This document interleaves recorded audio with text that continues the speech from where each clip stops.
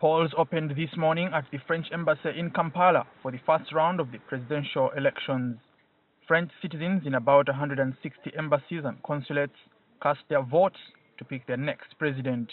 The election has been described as historic because of several hot-button issues like the economy, terrorism, immigration, and France's future in the European Union.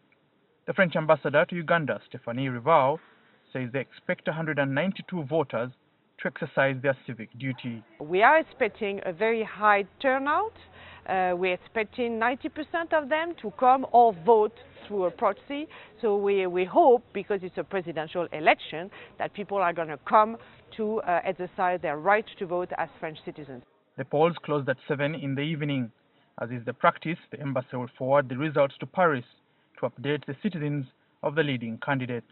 As I said, I'm 26 years old, and I want the young people to be part of the society, to be part of the political system and to the decision-making process. And that's why I'm voted for the socialist candidate who will give us more power. Selected pictorial images out of the 11 candidates have been placed over here, and for most of the French citizens in Uganda, they will base their decisions on jobs, the economy, immigration, and security.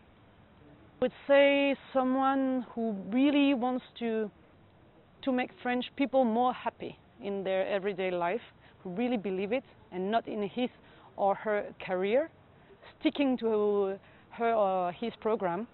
Ambassador Rivoal says French citizens should vote because many other countries are yearning for such an opportunity. They need to come and do the journey to the polling station to exercise this right, because this right has a lot of value. People died to acquire it, and out of respect for them, we need to exercise this right. The election has 11 candidates running for the presidency. Opinion polls show that 5 of them are the favorites to head to the second round.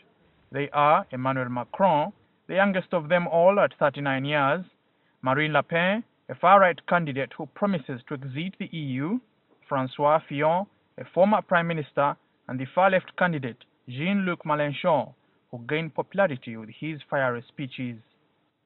Andrew Nitwe, NTV, Kampala.